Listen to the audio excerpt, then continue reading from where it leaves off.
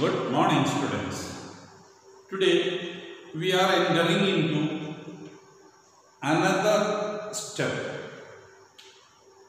to the rise of Hitler.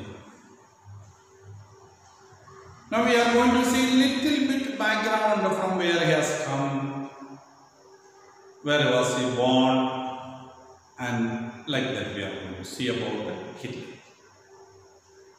See, he was born not in Germany, but in Austria. Austria is a small country at present in Europe. It's a neighboring country to Germany. In the First World War, Austria and Germany fought together. So the treaty was imposed on Austria also.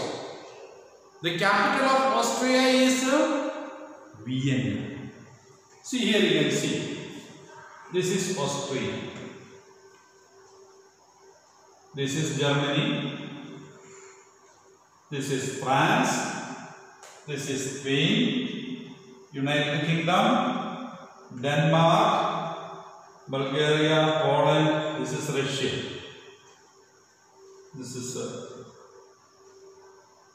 road to India or Asia, Iran, Iraq. This is Turkey. So this is Greece, this is Italy. This is African continent. Okay, so this place, he was born in this country named Austria. So, because Austria was fighting along with Germany, he migrated to Germany. He settled down in Germany. In the year 1889 he was born. 1889. Belonged to an ordinary family. Not so much rich, not so much poor. Ordinary family he belonged to. Became a soldier in the First World War. So he had a normal education. And now naturally when war started in 1914, he got a chance to become a soldier. Because employment chances were very less.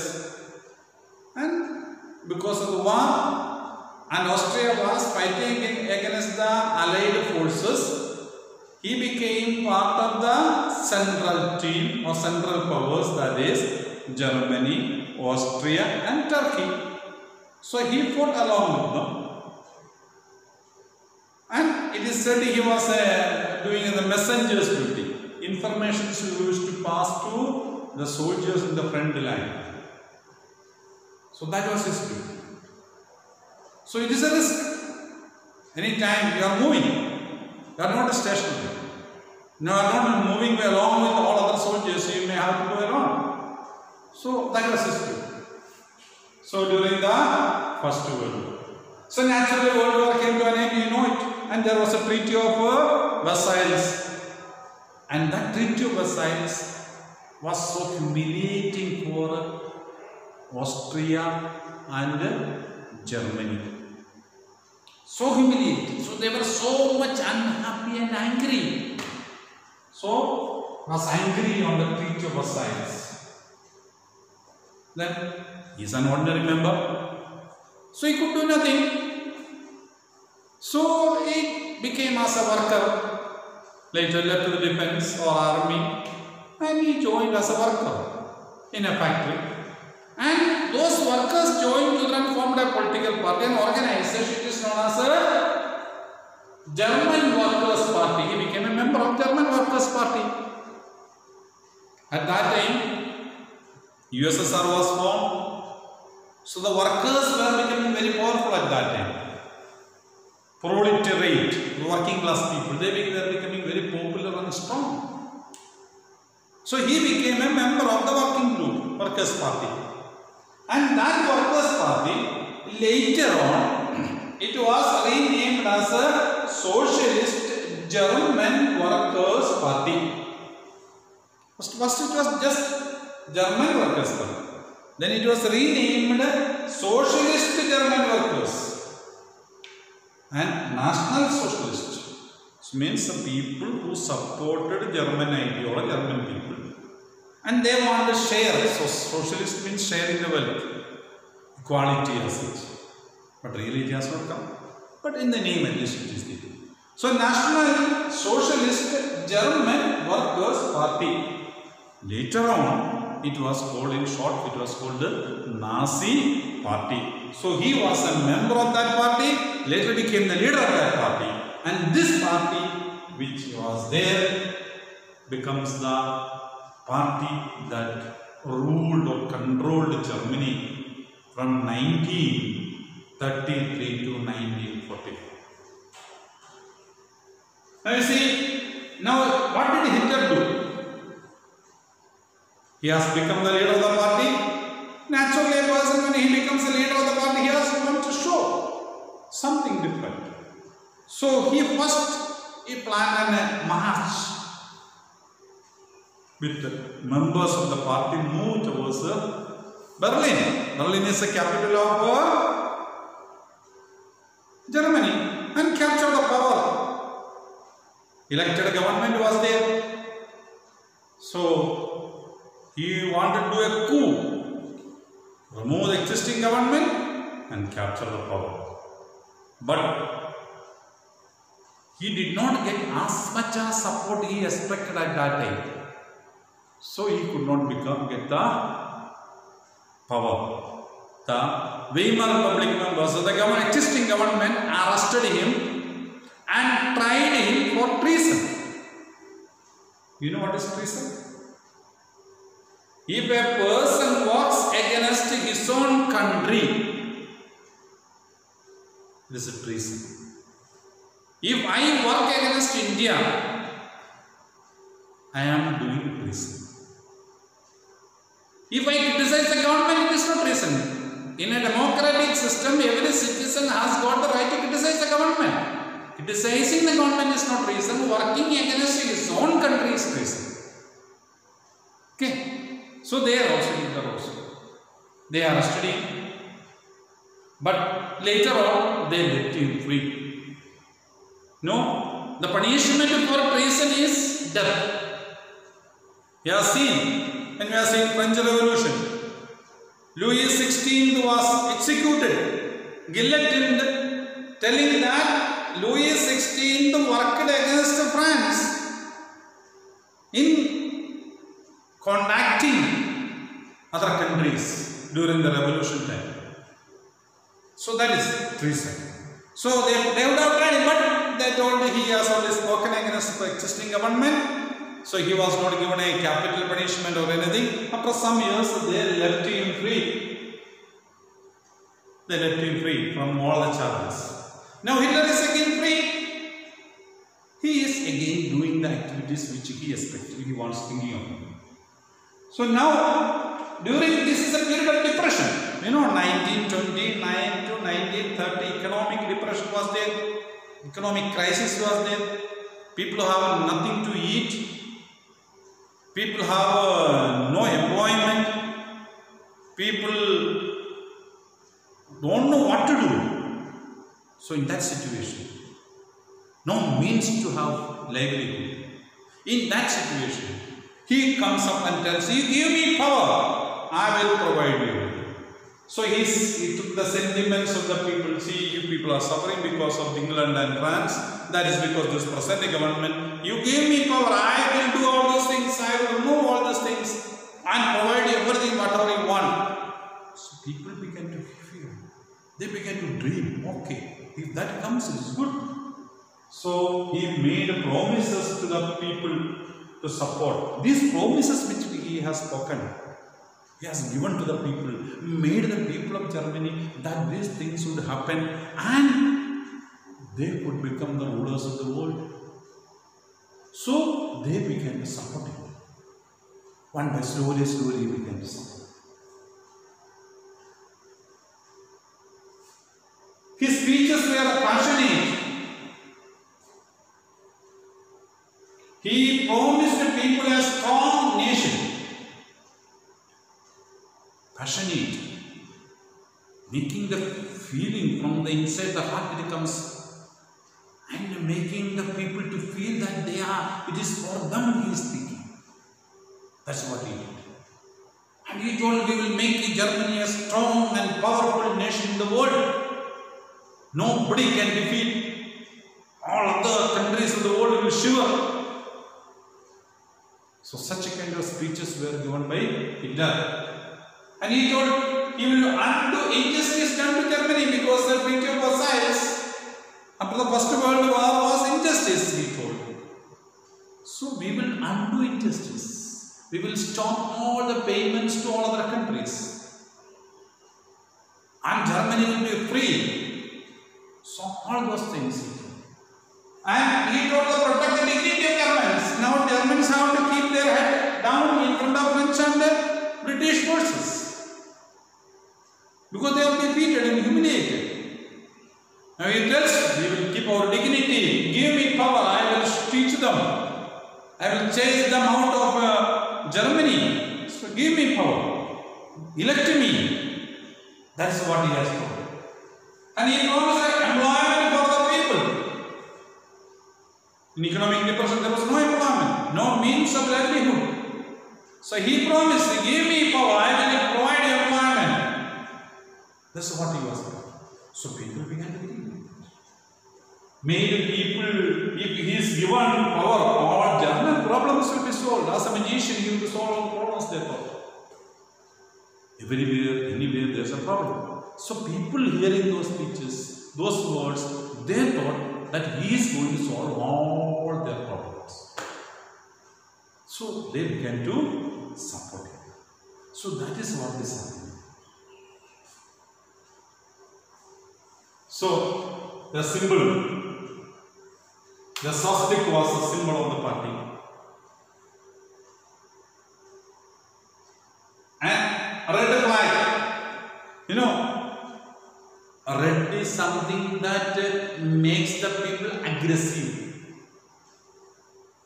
angry. In cinemas, you know, when the hero will be more angry when he thinks about some killings, some bloodshed. So he becomes more angry and becomes active. That's in cinema they do. The same way, red is something that inspires them, makes the people more angry. Aggressiveness. So red was the flag. And he was projected as a Messiah. Messiah means a savior. In the Bible, Jesus Christ is said to be the Messiah. Because Adam and Eve have done mistake. God has punished them, chased them out of the Eden gardens or paradise. Eden gardens, not Calcutta Eden gardens, heavenly Eden gardens. So they were asked to go to the earth, work hard and earn their livelihood. So then they asked pardon for their mistake. God has promised them they will send him a Messiah, a savior to solve all their problems. So the German people thought that Hitler is the Messiah for them, because they are facing a lot of problems now. They have been excused and controlled by England and France. Now they want to chase them out and become independent and become rulers of the world. So he is the person for that Messiah. Hitler is the Messiah for them. They thought like that. Because his words were like that. Inspiring speeches, passionate speeches that are given by him. It was a time of political and economic turmoil everywhere. Political means governmental system. We have seen yesterday. Government could not remain for a long time. So changing parties and all those things were happening in Germany. So people were fed up with that. So they wanted a stable and strong government. That's what happens. And in Germany and all over the world, this was the situation. And in 1928, this German Nazi party was having only 2.5% of the seats for them in the parliament. But when it came to 1934, they were able to get 37% of the seats. You know, in Germany they are following proportional Proportional representation method means the people are voting for a political party, not for candidate, individual, political party. So, if how many percentage of the votes a political party get, those many percentage of the members they can send it to the Reichstag, the parliament. If you take in India, if people are voting for a BJP or a Congress or a JDS or Trinamool Congress or Telangana TDS, like that any local political party, Shiva Sena. So these parties people are voting. So how many percentage of votes each party has got? Now the present we know BJP has got highest number of votes. So naturally, more members they can send it to the parliament. So it is not the candidate who gets a vote, it's a political party. That's the system in Germany. So proportional representation it is. So 37% votes they have got. That's the single largest party. So Hitler gets a chance to form the government. That is studied later. So that is the situation. So the people get. So this is a salute of Nazi salute. This is told like this, saluting. We know in Indian defense service, we know saluting is like this, and come up and they salute. So, but in Hitler's Germany, this was a salute. You understand? You see how the people are saluting in Hebrews. That's a Nazi salute. Everybody has to salute him. So, not any other way, this one. Salute. Hey Hitler, they have to say. That is what, yes. You can see other things. This is their meetings. Hitler's meetings. See how well organized it is. Systematically, very properly organized. So much discipline. It is being told that during the reign of Hitler, even dogs would wait for traffic signal in Germany. You know, in India, when human beings don't wait, and what about dogs? Dogs are animals which will observe keenly the human behavior. How we do, it will also. So if the human beings are stopping somewhere in front looking at something, the dog also understands that something is there and dog checks what is happening. That is the system. So much disciplined, well organized plan was there in Germany during the reign of Hitler. You see how beautifully organized it is. This is what Hitler has created in the mind of people. Very nicely organized. And those who don't obey, they will be forced to. That comes to later, discuss. So that is a thickness. Completely. Yes. See the children, they are also supporting Hitler. Hey, salute of the Hitler. Hey, Hitler this. See, children, everybody. So that is a Hitler's. See, there's a military. Marching is going. Here see how he salutes. He salutes. This is Germany. Hitler's Nazi salutes. Now they don't do that. It's attacking. Okay, that's the Nazi. People are marching. How well organized it is. So this is what is it. Thank you. We'll see tomorrow how the power comes into the hand of Hitler and how he rules Germany till his death. That is end of the Second World War.